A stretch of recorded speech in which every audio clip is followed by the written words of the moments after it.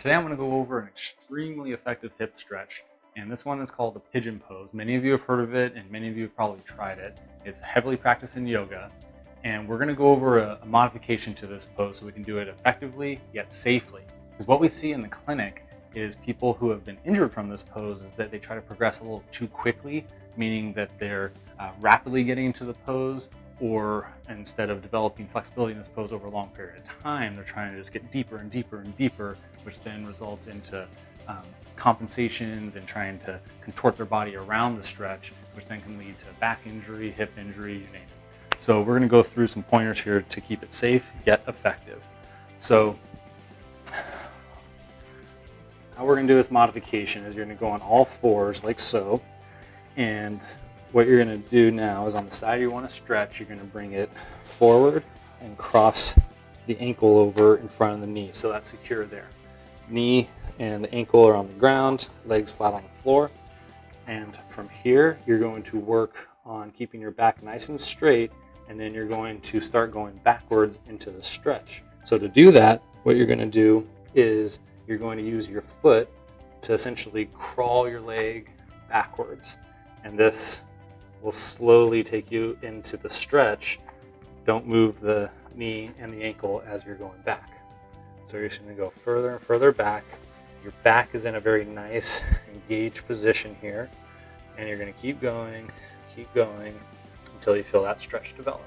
So right here I feel a very strong stretch, so I'm going to hold that in a nice position, taking deep breaths while I do so.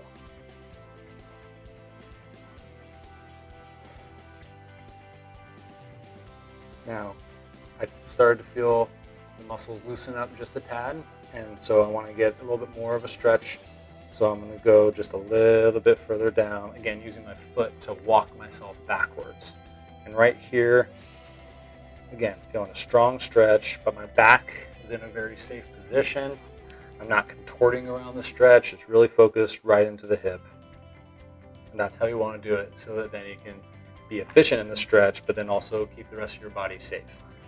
And then coming out of the stretch, you're going to do the opposite. So now I'm using my toes to just push and work myself back up into that figure four stance. So when you're doing the stretch, I'm fairly flexible. I can get into that stretch relatively well. So I'll show you my opposite side now. So starting off, if you start going backwards and you feel a strong stretch there in the hip, stay right there. And that's all you have to do. And then during the stretch, if you feel like you can get a little bit more out of it, then just go a little bit further. And then over time, then you can, as you get more and more comfortable, more and more flexible, then you can start working all the way down until your butt gets down into the stretch. And again, back is in a nice safe position. Okay. So I thought that was an important one to share because, like I said, we do see injuries from that pose. But working on that stretch will help loosen up those tight and stiff hip muscles. And when you combine that with a good foam rolling or the crossball routine to loosen up the gluteal muscles, and I'll post the video here so you can watch that one as well, that will really help unlock those stiff and achy hips. So thank you for watching, and if you like our injury prevention tips and our exercises, please hit subscribe, share with your friends. We really appreciate it. It really helps us out. Thank you so much.